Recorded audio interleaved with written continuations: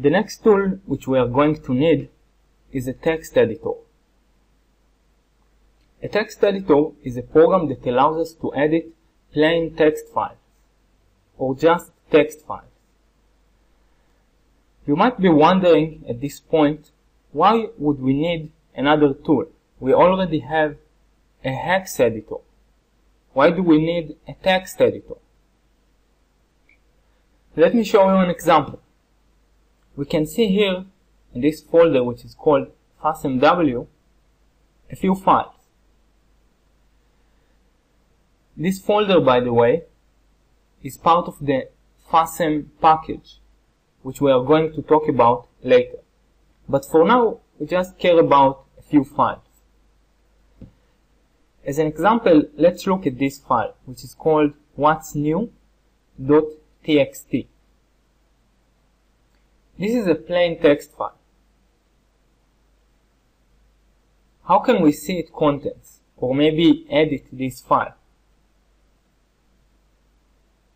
We could indeed use a hex editor to do it. Here I have Hex Workshop. If we drag this file into Hex Workshop, we can see that this file only consists of text. We can see it in the right pane. On the left, however, we can see many numbers. Well, this is not very convenient to edit or view text files. Maybe to some, but most of the people will not want to edit files this way. At least not text files. Another option, which is the preferred option, is to use a text editor. I want to begin with the simplest possible text editor on the Windows operation system. It is called Notepad. You don't have to install anything to have Notepad. You just get it together with the operation system. It doesn't have many options. However, I think that it is important to discuss at least once Notepad. That is because if you are not on your personal computer, or maybe if you don't even have any internet connection, you always have Notepad. Let me show you how to run Notepad. First you have to click the Start button, and then you just write Notepad. That's it. This is Notepad. As expected, it looks pretty simple. We can just write some text here and maybe save it. We can also open text files. As an example, we could open whatsnew.txt in Notepad. We just drag this file into Notepad. And we can see the contents of what's new inside Notepad.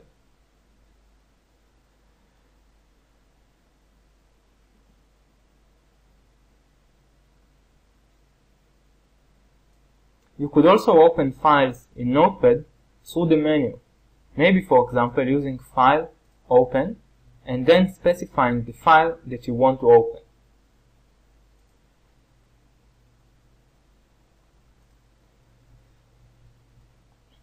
Notepad is also good to view code. Let me show you an example. This is the main source file of FASM, which is basically just a text file. It has a different extension. It doesn't have the extension txt, but it is still a text file. We open Notepad, and then we can just drag this file into Notepad. And we can see it here.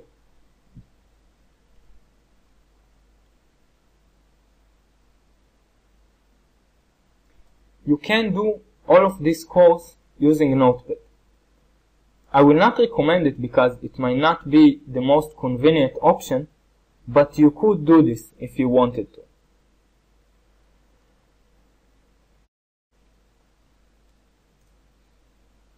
The next option I want to discuss is called Notepad++.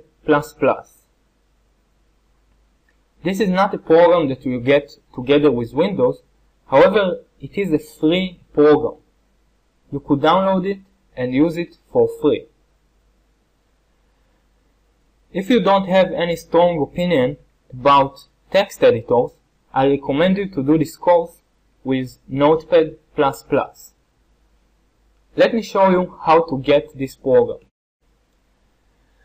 I begin by opening my browser.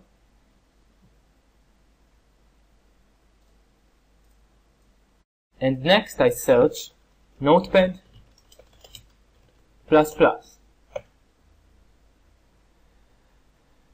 Next I click the first result.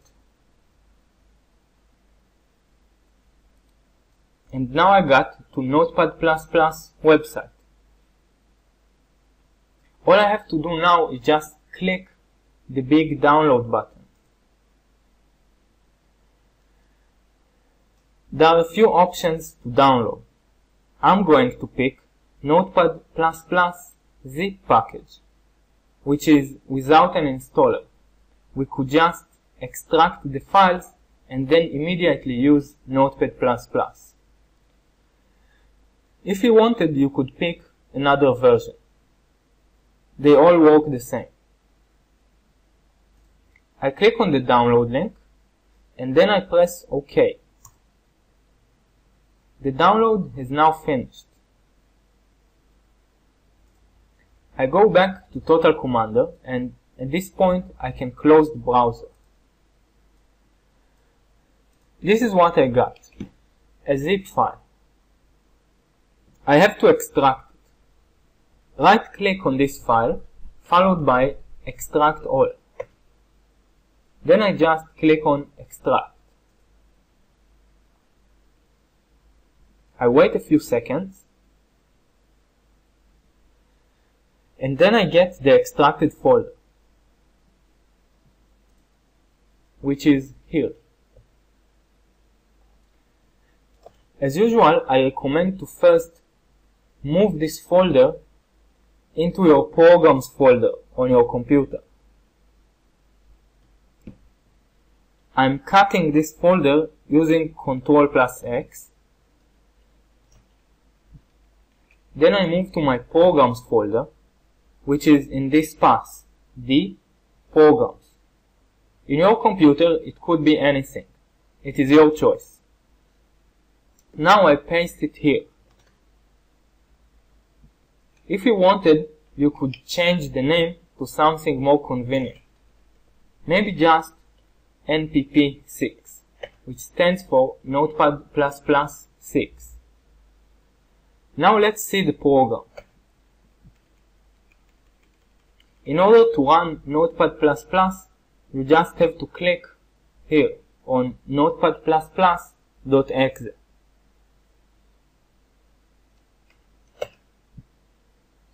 And this is Notepad++.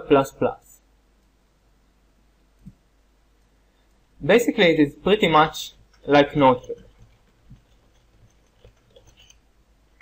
But you do get more features. Just as an example, you can open many more tabs.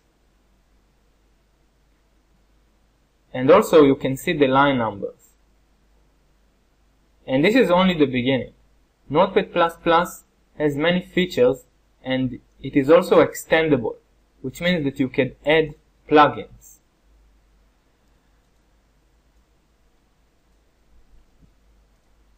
Let's see, for example, how the file fasem.asem looks like inside Notepad++. As usual, we can just drag the file into Notepad++. Let's do it. And this is what we get. As you can see, compared to just Notepad, Notepad++ is much more colorful.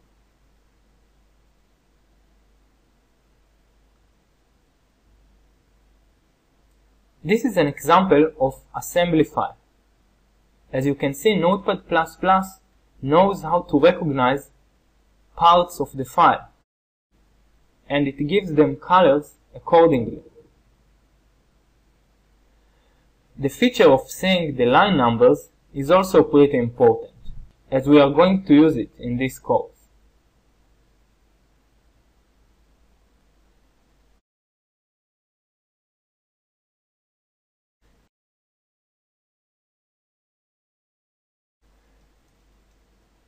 Let me tell you about some other options for text editors that you have. The first one might be the FASM editor. You get it together with the FASM package. We are going to see in the future how to install it. Another option is the Sublime text editor. You can download it and try it as long as you want.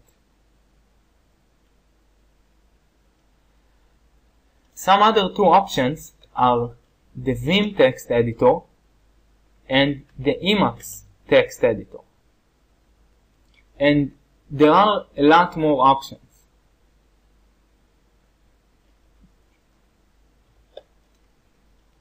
In this course, I'm going to use the Vim text editor. Let me show you how it looks like.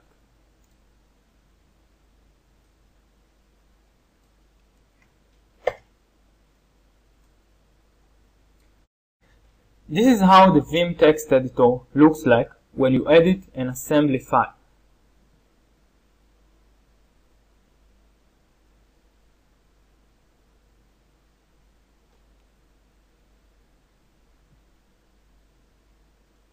The Vim text editor is a pretty powerful editor. However, I will not recommend it to you if you are really a beginner. If you are just starting out, I would recommend to begin with something like Notepad or Notepad++ and then move on to more advanced editors. I want to note that at this point, in the beginning, it doesn't really matter which text editor you pick, as long as it is simple enough and that you love to use it. At this point, it might be also worth mentioning about things that will not work as a text editor. Using any rich text editing programs will not work well as a plain text editor. Just as an example, using Microsoft Word is a bad idea.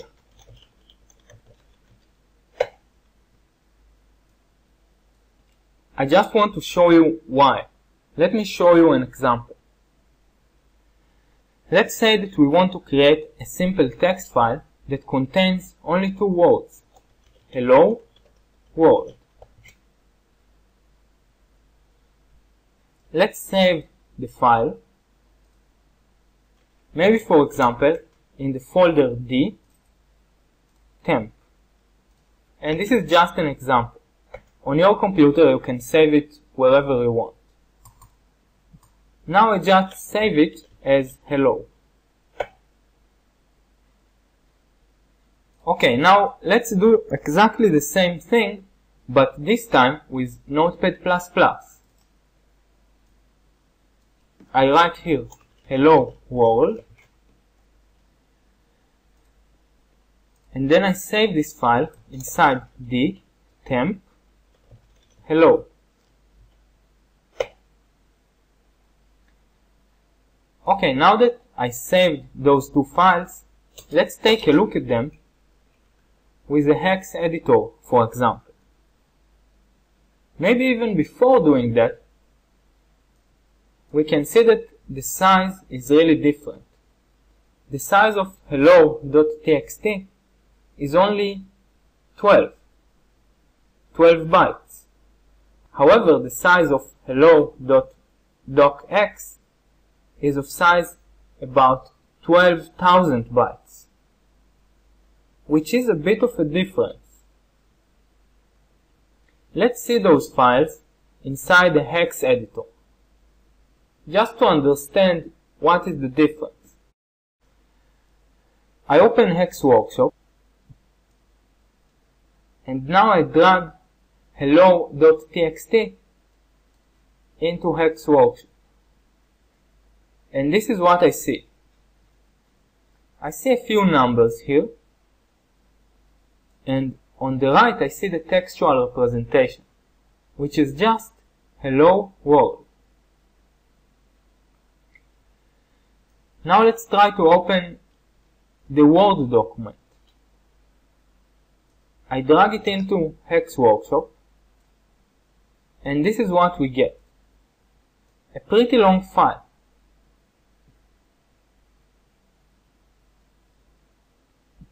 Also note that we cannot really find where in this file the hello world is.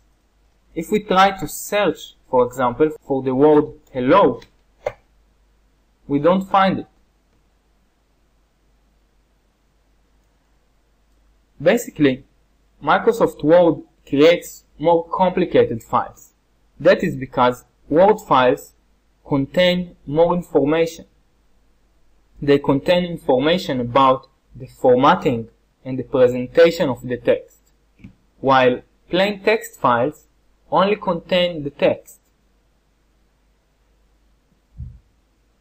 In this course, you have to use a plain text editor. Using Microsoft Word, for example, will not do. You will not be able to go through this course with Microsoft Word.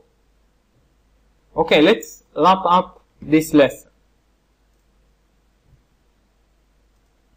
You just have to pick some text editor. If you are not sure, just use Notepad++. If you have some other preferred plain text editor, just pick your preferred one. And you don't really have to worry about it. Many people take text editors like some kind of religion war. It doesn't really matter which one you pick. You could always change it later, as all plain text editors comply with each other.